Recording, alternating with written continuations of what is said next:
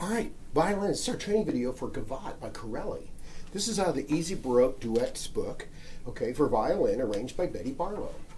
Now, in this Gavotte, we have one flat in our key signature, okay, so we're in the key of F major. I'm going to go through each section one time, and then I'll go down to the second part. Start with the first violin part, or the top part, and then do the second part. All right, we do have some shifting, okay, down there. I want you to be careful in measure rehearsal 6. Okay, there's a shift to second position. Okay, you might be able to get it on an extension, but I would probably think it would be more accurate to do a second position shift there. All right, here we go. Not too fast, just to get this under our fingers. First time, first violin part, and 3 and 4.